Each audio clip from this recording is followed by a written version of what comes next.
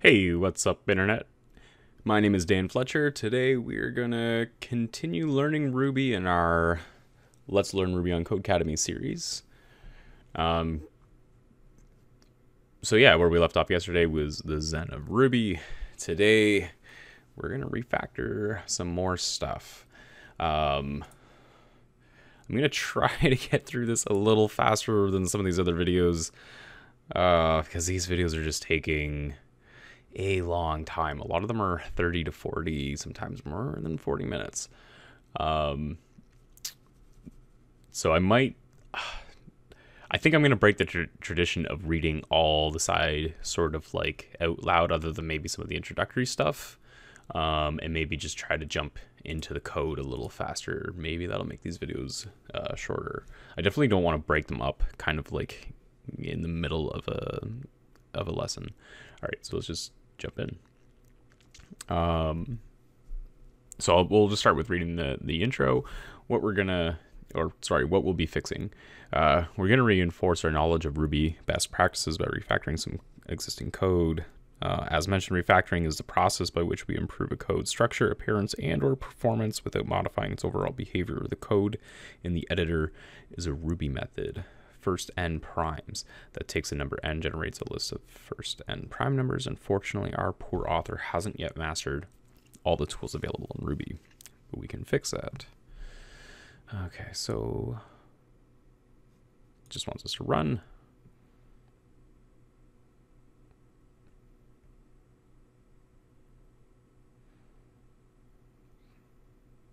Hopefully. Oh no, I think it just wants us to click next. So it looks like for this, it just wants us to refactor lines 6 and 10 to use single line if and unless. So we'll just start with the unless. So we should be able to, well, for one, we should be able to use an implicit return. So n must be an integer, period, unless n is a integer. And I don't think we need the return there. So yeah, this one, just gonna cut and paste it and remove and see if that works. So maybe because we're doing this one line unless and one line if, maybe we do need the return.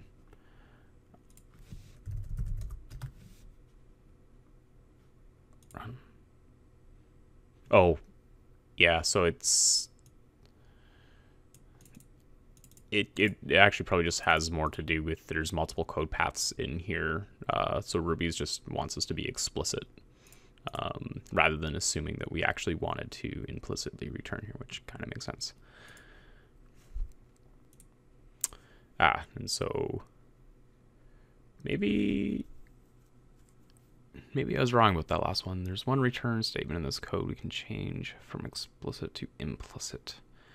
Find the unnecessary return keyword.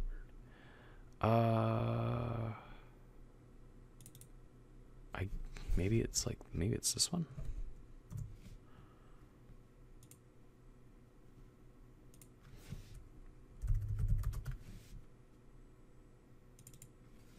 I mean, there's only two, so it can only be one or the other.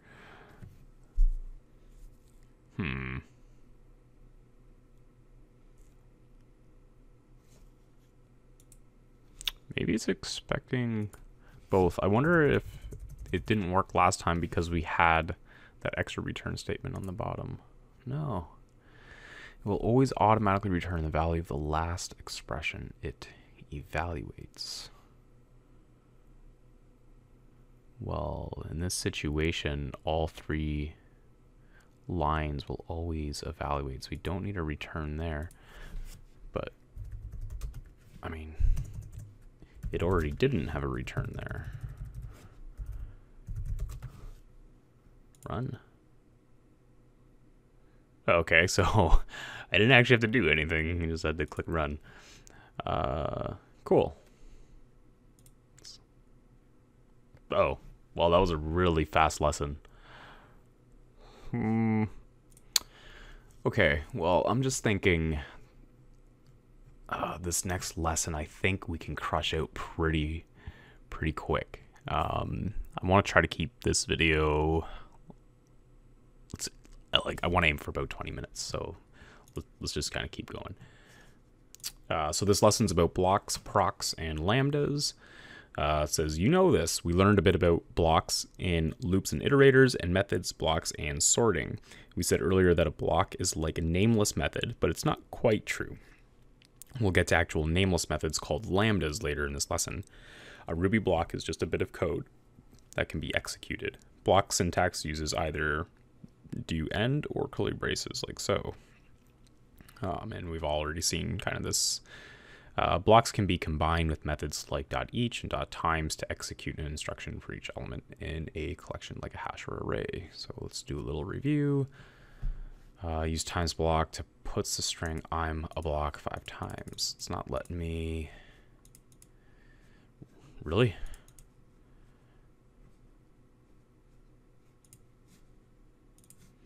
Okay, just refresh the page. When in doubt, turn it off and on again. Puts the, I don't know, I guess actually what I want is the string, what was it again? I'm a block. Exclamation.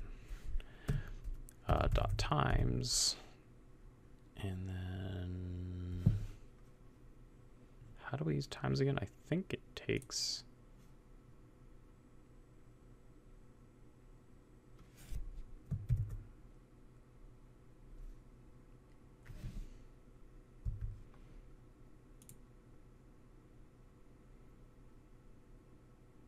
I actually forget how to use it.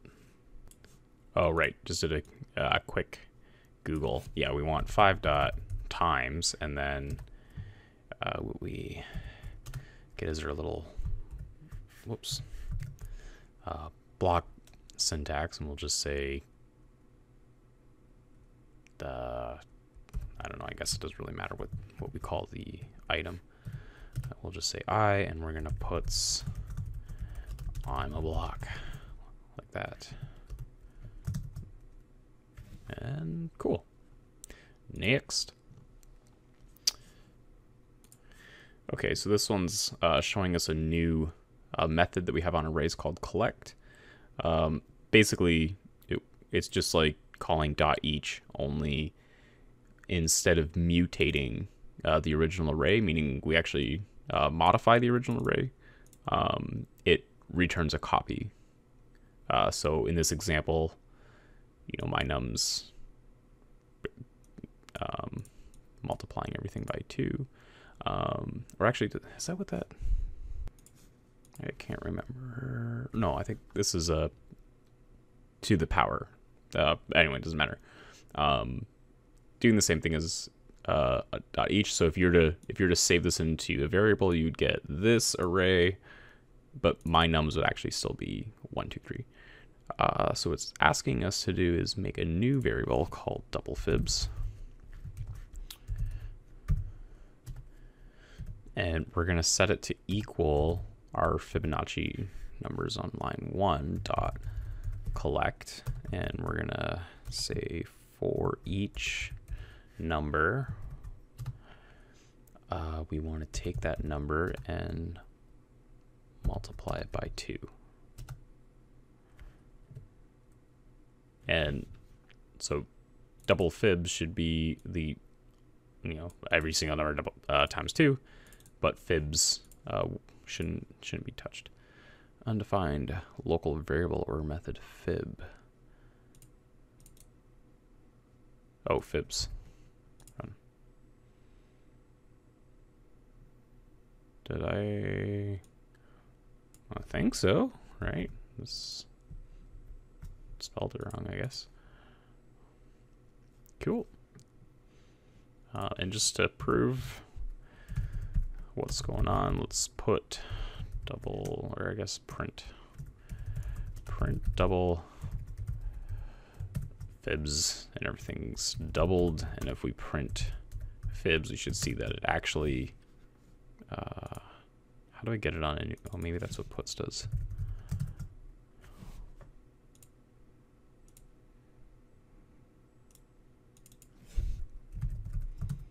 There we go. So double fibs, and fibs is unmodified.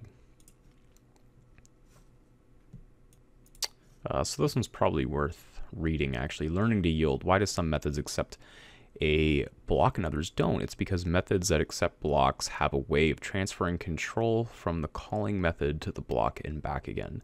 We can build this into the methods we define by using the yield keyword. So yeah, it's really just asking us to kind of read this and run it. So we have a function, and I'm guessing because we use the yield, that's what gives us this block syntax. I'm actually not quite picturing the order of how all of this happens, so let's just run it. So basically whatever you put between these braces is what happens here. Okay. So let's try yielding with parameters. Also probably worth actually reading through. You can also pass parameters to yield. Check out the example in the editor. So we have a function that takes an argument called name. We yield, and yield can take arguments. On line 9, we call the yield. Oh, sorry. Okay, on line 9, we call the yield name method and supply the argument Eric for the name parameter. Since yield name has a yield statement, we'll also need to supply a block. Yield name Eric for each n puts my name is n. So I'm guessing in this situation, n is for each yield. So for the first yield, it'll probably say my name is Kim, and then for the second yield, we're going to use the parameter that we pass in, which is this. So n will be Eric.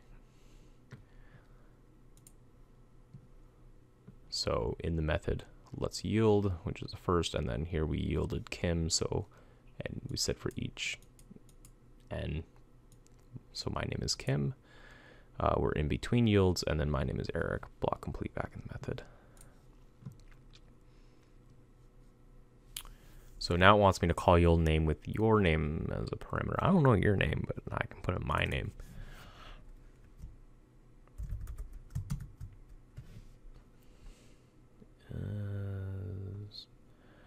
My name is...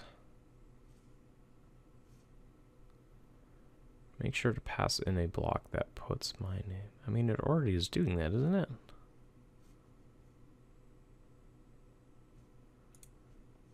I don't understand what it's asking me to do. Oh, I see. It literally, it wants me to just add a new line.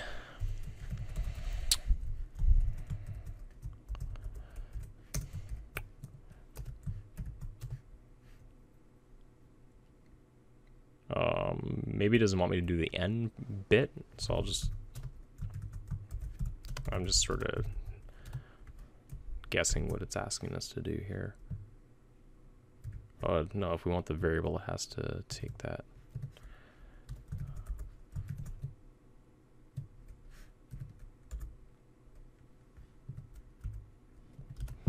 Okay. Cool, that was it. Okay, so just basically wants us to try this ourselves by writing a function or method that takes a parameter, yields to a block, and then we're going to call that function and we're going to use it to double any number we want. So we'll just say def double takes a parameter num, and we will yield. How do you spell yield again? Yield to num, and then I'll call my double function with we'll just say 2, and then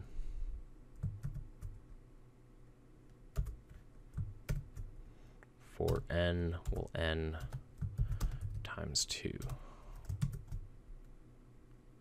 Makes sense?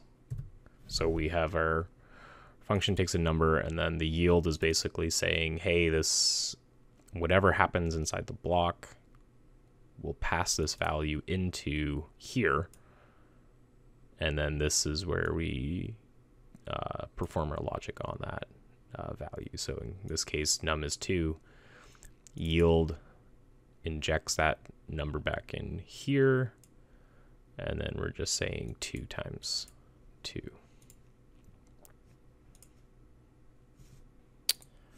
So that puts us about 15 minutes. We're about halfway through this lesson. I kind of don't like stopping in the middle of a lesson, but I mean, the videos have just been getting really long. So I think I'm going to cut it here, and we'll pick up where we left off in the next video. So thanks for sticking around. My name is Dan Fletcher. See you next time. Cheers.